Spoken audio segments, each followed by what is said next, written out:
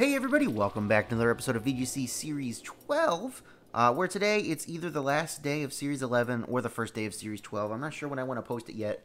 I will decide during the editing and thumbnail making process and all that stuff. I think it's a little late today for me to post, but who knows, maybe I'll change my mind. Anyway, today I don't have a new team for you guys. I kind of have a new team for you guys, but not really.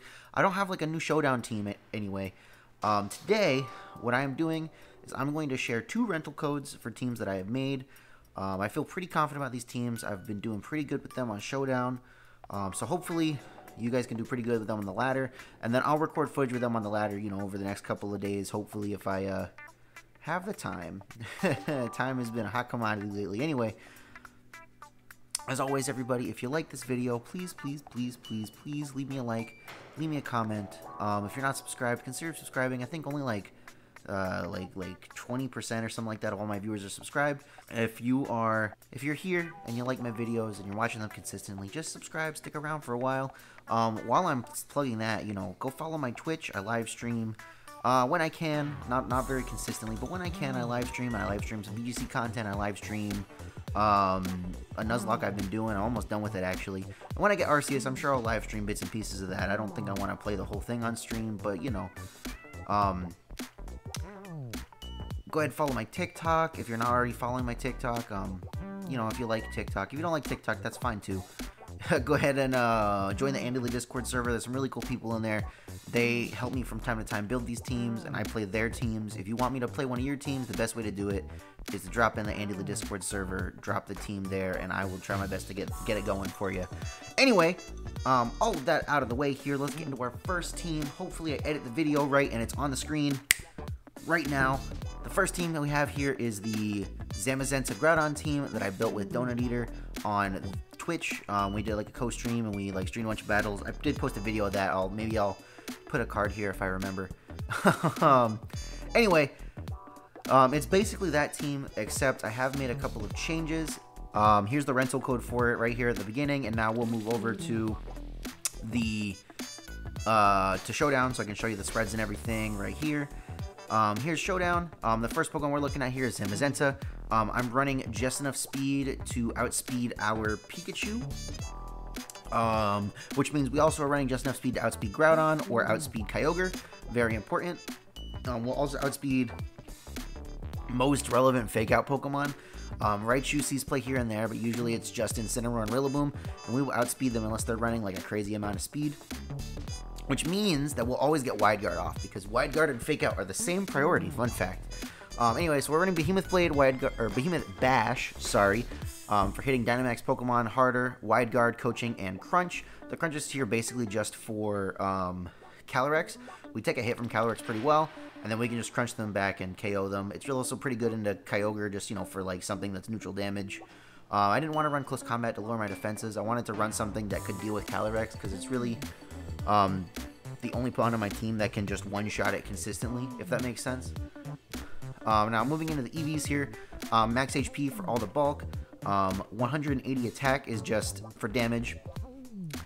We want to be able to do a little bit of damage.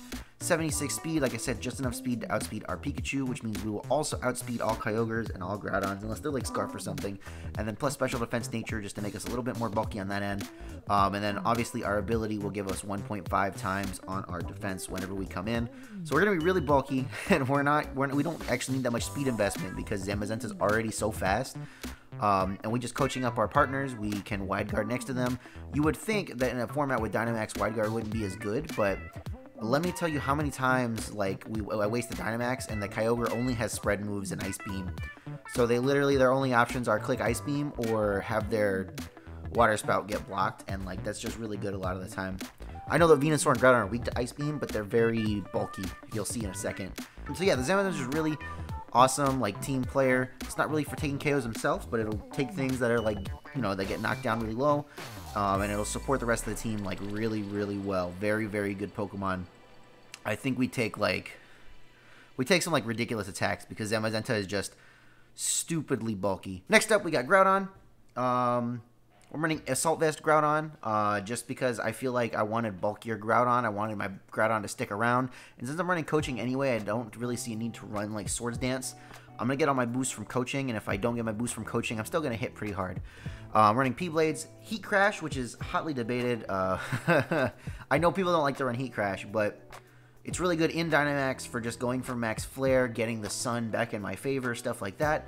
And outside of Dynamax, in the sun, you'll just like KO opposing like Landorus if you like switch in when the Landorus start, if you're not at -1 basically, which is hard to say against Landorus, but it's a really just good like neutral attack to hit things with, and it's really good into grass types. You'll one hit KO any Rillaboom, probably even if you're at -1. It's just really solid attack. High horsepower, very good move. I wanted a single targeting option next to my P-Blades, because P-Blades is not the most consistent move. I know the high horsepower is still only 95% accurate, but most of the time it works out in my favor. So I have, spread P-Blades can miss a lot. High horsepower, single target, misses a lot less of the time. And then Rock Slide for rock coverage, because you need that for the flying types that you, so you can hit them like in Dynamax and whatnot. We are running 20 speed, so we hit 113, which means that under Tailwind, we will outspeed Calyrex Shadow by 2, basically. It'll be by like 4, but it's, that way we outspeed anything that is speed crept specifically just to outspeed Calyrex Shadow by 1 speed. It's really, really neat. Running just 156 attack. I feel like that's really all you need on Groudon, unless you're running some like crazy offensive set. You don't really need more than this. This is enough to get a one-hit KO on a lot of Zacians and a lot of Incineroars, even if you're at -1.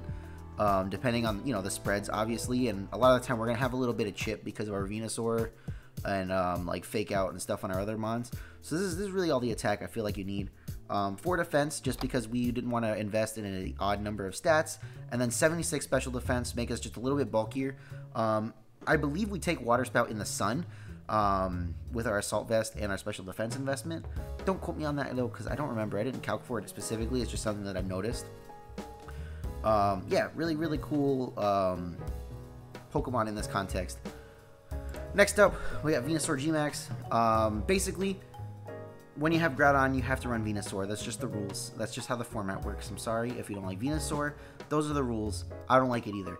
I decided to run a weird Venusaur set. I'm running Weakness Policy, because most of the time things that hit you are just gonna Dynamax in front of you, max Airstream. Well, with this spread, you'll take any physical max Airstream just like normally, and then any special max Airstream, you can get screens up to take that.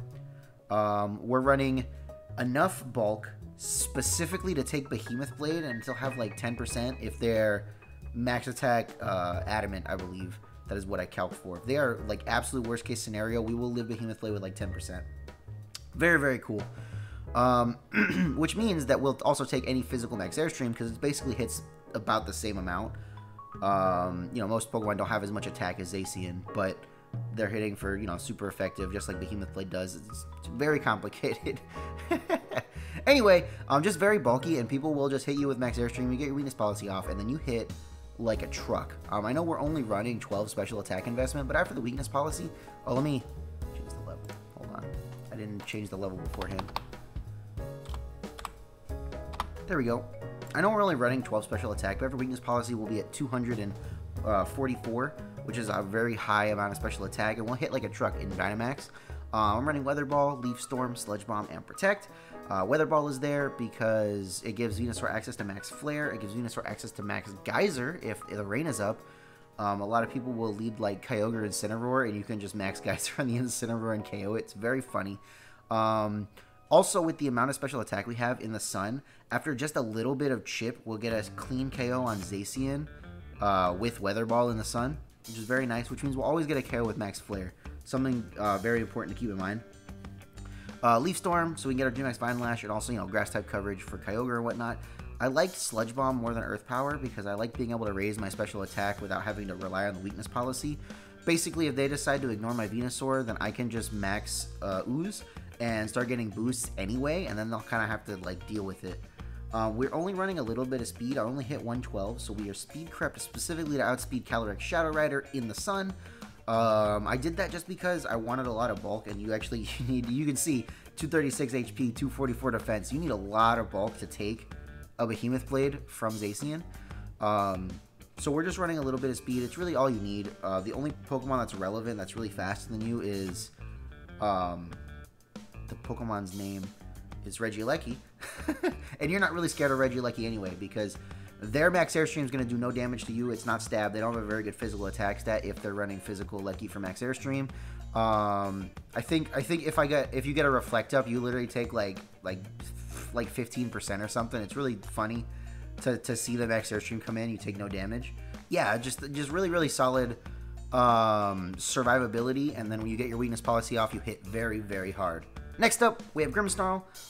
This is the Grimmsnarl spread I always run. I don't think about it too much. With this spread, you can take a Behemoth Blade behind Reflect, and that's really all I want for my Grimmsnarl. I'm running Reflect, Light Screen, Fake Out, Spirit Break. A lot of people run their T-Waves and their Scary Faces, but like my team is so bulky, I didn't really feel like I needed the extra speed control, because I already have Tailwind and I already have Sun for my Venusaur. And the Pikachu G-Max that you can see already also provides its own speed control. I didn't feel like I needed another one, so I went with Fake Out. Very good for just stopping things on turn 1. A lot of people are opting not to run Fake Out on their Grimmsnarl, so you'll catch a lot of people unawares because they're not expecting it. It's very nice. It's just all around just support Pokemon. Spirit Break's good for lowering special attack. You got your Light Screen, your Reflect. Nothing too crazy going on here. I'm not going to spend a whole lot of time on it because I didn't make like a specific spread. I just kind of slapped a spread on here that works. Next up, we've got Tornadus with a Focus Sash and Prankster. Tailwind, Icy Wind, Air Slash, Protect. I run this set a lot too. This is my favorite Tornadus set. You could make an argument for Taunt, but I really just like running Icy Wind because if you and your opponent set Tailwind at the same time, you can Icy Wind and be faster than them anyway. And I just really like having that option. Just running max special attack, max speed, just do as much damage as we can. There's nothing too crazy here. Tornadus is just a good Pokemon. Like, it's a good Pokemon. I don't need to explain it too much. And the last Pokemon on this team is the Pikachu G-Max. Hello, Pikachu G-Max. People look at this and they probably go, is that a Pikachu? And, you know, that's great to me because I love that. The basic idea with this is we're running physical Pikachu because we can coaching into it and hit things really hard. And most people see the Pikachu and they set up a light screen in front of it and you don't care. You hit it anyway. And you probably won't live long enough for them to see that you're physical. Unless you're coaching, obviously, then they'll know. Volt Tackle, it's our strongest physical move. I think it's like 120. How big is Volt Tackle? 120 is a big attack. That's more than Wild Charge. Fake Out for some Fake Out pressure if we don't want to Dynamax right away, or we bring the Pikachu for different reasons than to max it. Fake Out's really good. Nuzzle, Paralysis gets you out of so many situations. Partially because of speed control and partially because Paralysis hacks is busted. G-Max Volt Crash. If you don't know, G-Max Volt Crash does paralysis on both opposing Pokemon, unless one of them is electric type. That's the only way you get around it. You can paralyze ground types with that attack as long as you hit their partner, which is really nice. I've used it to paralyze like Groudons and Landorus's and stuff. It's great. The Nuzzle is here just so, you know, if we make it through a Dynamax, we can use that as a little bit of extra speed control, a little bit of extra insurance. I know we only have electric type attacks really on this, but the only relevant ground types are like Groudon and Landorus, and they don't like facing the rest of your team, so we don't care. if they're running, you know, straight Groudon and Landorus, like, just don't bring the Pikachu. That's all you really got to do. You could run Surf on this set, but I didn't want to set the Rain on my Sun team. That didn't really feel like a good option to me, so this is what we're running. It's just really good, you know. If you get the coaching off, your Volt Crash does a ridiculous amount of damage. With Light Ball, Pikachu's attack stat is 214, which is just an insane unmodified attack stat to have. Like, let's look here. Let's see, Groudon's attack stat is 209. We're basically hitting the same attack stat as our Groudon, and most things don't resist electric type. It just hits really hard. Unfortunately for us, Pikachu speed ties with Kyogre and Groudon, so you'll have to find a way around that. A lot of the times you can just leave Tailwind and they'll just let you get the Tailwind and the Volt Crash off, and now you have speed control for the whole rest of the game. Very, very nice. Yeah, that's that team. So next we're going to move into our other team here. We have, hopefully I remember to put the rental code up on the screen. I have a Cramorant team. Now this is not the Cramorant team that I've showed off on the channel. No, this is basically my Series 11 Cramorant team, and I threw a Yveltal on it. And I did that, I was kind of like kidding to myself. I was like, you know, let's just see how this goes. And it worked really well. I won't have as much to say about this team because the spreads are really simplistic on it. It's just like regular, just like, you know, not crazy spreads, which I usually do a lot because I'm lazy, and when I make specific spreads, it's a lot of work. So let's move over to the showdown now. You know, get the rental code before I click off. You have 3 seconds. 3, 2, 1. Okay, moving over to showdown. The first Pokemon on this team, we have Cram with Choice Scarf. The ability Gulp Missile is super busted. Gulp Missile, if you don't know by now, whenever you click Surf or Dive, you get a Pokemon in your mouth. Either an Arrokuda or a Pikachu.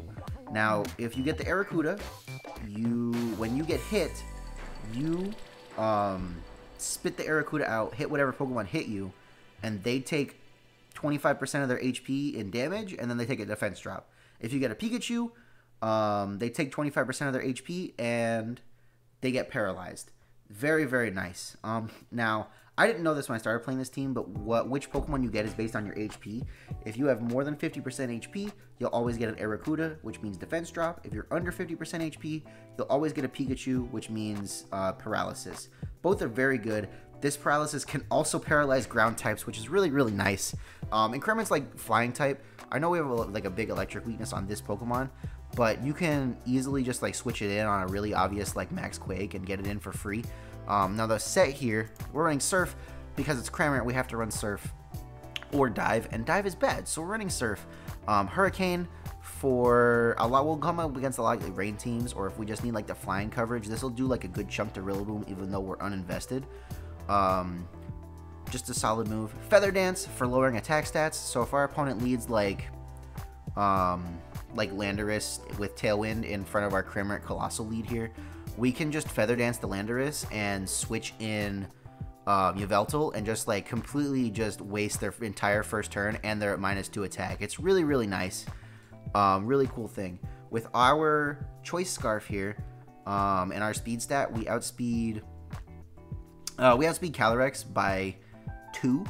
149 outspeeds by 1. We outspeed by like 1.5, 2, which is really nice. We'll outspeed basically everything except for Regieleki, which is really, really cool. And the Surf is just really enabling to the rest of our team, so we just click Surf every turn unless we need Feather Dance or Icy Wind for some speed control. A lot of times what you can do into like a Venusaur lead, you can just like Icy Wind and protect your Zacian, and then your next turn, your Cramorant's faster. You Icy Wind again, and Zacian gets the KO. It's really nice. The next Pokemon is Gastrodon. You can see here, we're running a Gastrodon, Zacian, Yveltal core. This is just a really solid core I found. Zacian and Yveltal cover each other very well, and then everything that they might struggle into, Gastrodon deals with. It's really nice. So running Leftover Storm Drain, I'm just running max special attack, max HP. I want to say that my in-game one is actually quiet, so I should probably put that here to reflect it. It's also 0. I know that for a fact. So you're slower than Calyrex in Trick Room, which is cool because you can use that to your advantage. If they Trick Room in front of you, you can get your Gastrodon in. You'll take a lot of damage from Hailstorm because Calyrex hits like a truck. Why is that a 5? What the heck? Because Calyrex hits like a truck, but that's okay because you're gonna hit them back and you're faster now. So you know you're gonna do enough damage to them that they're just gonna be like wasting their Dynamax because you can just KO them easily. The whole point of the Gastrodon is just everything that Colossal doesn't want to deal with, Gastrodon wants to deal with, and that's pretty much how this team functions. All the Pokemon just support each other really well in different situations. Where the one Pokemon doesn't want to be there, you have a Pokemon that wants to be there, which you know makes positioning kind of hard sometimes. But it's a Cramorant team. What do you want? But yeah, very simple. Ice Beam, Earth Power. I don't run a Water type move because you don't really need it on Gastrodon. You can get everything you need out of Earth Power and Ice Beam, and it's better to run like Recover or Yawn in this last slot than running a Water type move. Next up, we got Zacian. Pretty simple Zacian. It's just max speed, max attack. Wow, has it been like this whole time? Max speed, max attack, Jolly. I found that most Zacian that you face are not max speed Jolly, so you will outspeed most Zacian, and with like the tiniest bit of chip, you'll one-hit KO most opposing Zacian. So all you really need is like chip from anything else on your team, and you can KO most opposing Zacian because you're faster. It's really nice. Behemoth Blade, Close Combat, Play Rough. I'm choosing to run the 3 attack Zacian because I feel like you need all of the coverage that you can get. If you've probably noticed, this team doesn't have another great way to deal with Ferrothorn unless you can get Colossal set up. But 9 times out of 10, Ferrothorn's on like a rain team. So Close Combat gives you that option. If you can just hit it the turn it hits the field, Ferrothorn's gone. That's a gone. No, the Ferrothorn's not going to EV to take Close Combat without getting Iron Defenses up first. It just isn't a thing.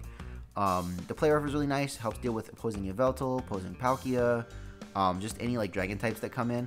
Not to say that those matchups are bad, but Palkia can be bad for Colossal. And Gastrodon can deal with it, but it's, you know, kind of like 50-50 on who makes the better plays there. So Zacian can come in and clean up at the end, which is very nice. It just hits really hard. It's really fast. It's just really threatening, and it kind of lets you get away with doing some silly stuff with the Cram and other Pokemon on this team. Next up, we have Yveltal. This spread I did think about a little bit. We are running just enough speed to outspeed Calyrex Shadow at +1. So if we max our Yveltal and we get a max Airstream off, we're now faster than Calyrex. Congratulations, us. We're running max HP just because it's really bulky, and then everything else goes into special attack. I am running a physical move in Sucker Punch. You know, Foul Play is physical, but it doesn't use our attack stat, even though I'm running a modest nature. And that's just because the Sucker Punch still just does decent damage, even if we're modest. I know that's technically not ideal, but it is what it is. It's what I have. It's what I did. Dark Aura is really good. It makes all of our dark type attacks 30% stronger, which is kind of like having a life orb on all of our dark type attacks, so we don't need to invest much to be doing big damage with Yveltal. Snarl just chunks things, which is crazy to say because it's Snarl. Sucker Punch will chunk things if they're not prepared for you. Oblivion Wing gets our HP back, and anything that's weak to it will take a big chunk of damage. And then Foul Play does, you know, like 30-40% to Zacian because Zacian's attack stat is ridiculous, even though it's resisted. So it's just really, really good. Yeah, that's the Yveltal. It supports the rest of the team really well. It can switch you in on Max Quakes. It can switch in on Grass type moves that Gastro doesn't want to take. It can switch in on like Psychic type moves if, you know, they decide that they're just gonna like expanding force you to death. You switch it in, you don't take any damage. It's really good. Just a really good Pokemon. I think Yveltal, Zacian, Gastrodon is one of my favorite cores to play right now. So hopefully you guys enjoy it as much as I do. Next up, we have Colossal. This is just straight, like, ideal Wolfie Glick set Colossal. I thought about running more speed, but every time I've tested running more speed on Colossal, the loss in bulk really matters. And I just like running, you know, max special attack modest Colossal. So I decided to leave it this way.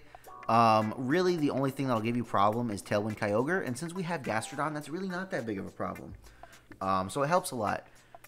Now, This amount of bulk is like perfect for taking things. You'll take a lot of different water type attacks. You'll take a Max Geyser from a lot of different Pokemon if you just set up the Sun after you get your Steam Engine off, which is really nice. And then you'll just, you know, just get your Weakness Policy, Meteor Beam, Heat Wave. I'm running Solar Beam instead of Earth Power on this one because I feel like the grass coverage is really important. Opposing Gastrodon can be one-shot by your grass move. Like, basically, no matter what kind of set they're running, they're usually going to go down to it. And a lot of people will, like, max Gastrodon in front of you just so that you can't... Just so they can Quake you and get rid of you. It's you know, it just helps. It's Colossal. If you don't know what Colossal does, Steam Engine, if you get hit by a Water type or a Fire type move, your speed gets a max boost. So you go up to 4 times speed. So you're in a Weakness Policy, you hit yourself with a Water type move because you're weak to water, you get Steam Engine and Weakness Policy, and then G-Max Vocalith is one of the most busted moves in the game. It does, so like 1/6? It basically does a third of everybody's, or 2/3? What is math? It does like 2/3 of the opponent's HP over the course of 4 turns. It's kind of crazy. Yeah, just really solid Pokemon. The chip damage is really nice. That's really all I have to say about it. Next up, we got Rillaboom. You always run G-Max Rillaboom because it's just the best Rillaboom. Like, there's no reason to not run G-Max Rillaboom, if that makes sense. Like, I guess you can set your own Grassy Terrain, but your ability does that. And if your opponent takes it away, you still hit super hard because the Max Drum Solo? G-Max Drum Solo just does a ton of damage. Anyway, so it's just really cool. Morning Grassy Glide, High Horsepower, Knockoff, Fake Out. So the only move that's really modified by our Miracle Seed is Grassy Glide, but that's our like physical move. That's our move of choice like 90% of the time. So I feel like that's okay. And a lot of Kyogres have EV'd to like take Grassy Glide, but not from Miracle Seed Rillaboom. Just from like Assault Vest Rillaboom, who usually doesn't even run max attack investment. High horsepower, really good for hitting Zacians. You usually do like 50% of them, at least. Maybe more, maybe less, depending on their spreads. But you usually do about 50%, so you can like chip it and then hit it with high horsepower. That's a good way to get rid of it, because I believe we take one Behemoth Blade. You know, they might not be expecting that. Knockoff for Calyrex, or for just knocking off items in general. Like, it's really good to be able to knock off items. Don't underestimate how good items are. And then Fake Out for Fake Out coverage. Fake Out's just a really good move. Nothing too crazy going on with this team, like I said. None of the EV spreads are, like, super ridiculous, like the Groudon team. But it's just a really fun team. And I like playing Cramorant. People don't know what to do with it, and either it sits there and it gets to click Surf every turn and, like, get Gulp Missiles off, or they deal with it right away, and it's just like, okay, you KO'd my Cramorant, good job. You know what I mean? Yeah, so those are the two teams, guys. I really, really hope that you guys enjoy these teams as much as I do. I'll, if I remember, I'll throw both rental codes up on the screen again, so that you can see them again in case you missed them the first time. I'm gonna, you know, be nice. So yeah, let me know if you use these teams. Let me know what you think about the teams. I think they're pretty good. I'm only doing 2 because, you know, pace myself. We're going to be in this format for 7 months, and I don't want to, like, max out my rental codes. I like to try to leave my rental codes up for the entirety of a format and not, like, you know, just delete rental codes all the time. I don't feel like that's nice. What if somebody wants to use my team from 3 months ago? You know what I mean? Maybe that's silly, but that's just how I think. Anyway, once again, everybody, if you liked the video, please leave me a like, leave me a comment. Let me know what you think about the teams. Like I said, you know, go follow me on other forms of social media. I could really use a presence on other things to help boost myself there. Anyway, with that, everybody, my name is Andrew, and I will catch you guys next time.